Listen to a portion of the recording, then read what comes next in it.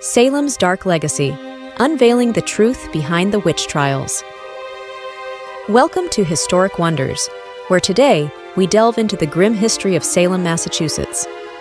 Known for the infamous Salem Witch Trials of 1692, this story is a harrowing tale of fear, superstition, and a justice system gone awry. Join us as we unravel the truth behind one of the most notorious chapters in early American history. Our journey begins with a seemingly innocent game by young girls, including Abigail Williams and Betty Paris. They're dabbling in folk practices, using a Venus glass and an egg to predict their futures, unknowingly ignited a fire of hysteria that would consume the town. 1692 marked the onset of the Salem Witch Trials.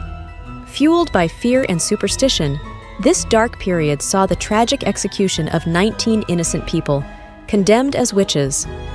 Among them was Giles Corey, who faced an agonizing death by pressing, steadfast in his refusal to plead. The case of Dorothy Talby, a mentally ill woman hanged for the murder of her daughter, highlights the era's lack of distinction between insanity and criminal behavior.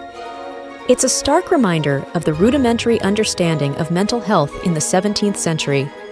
Two figures stand out in Salem's history: William Hathorne, an influential early settler, and his son, Judge John Hathorne.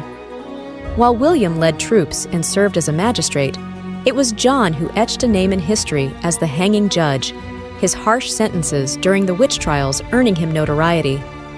The Salem Witch Trials remain a poignant reminder of the dangerous interplay of superstition, fear, and unchecked authority. As we reflect on this chapter of history, it emerges not only as a cautionary tale about the critical need for rationality, empathy, and justice in our society, but also as an integral part of our historic wonders, reminding us of the profound lessons history can teach.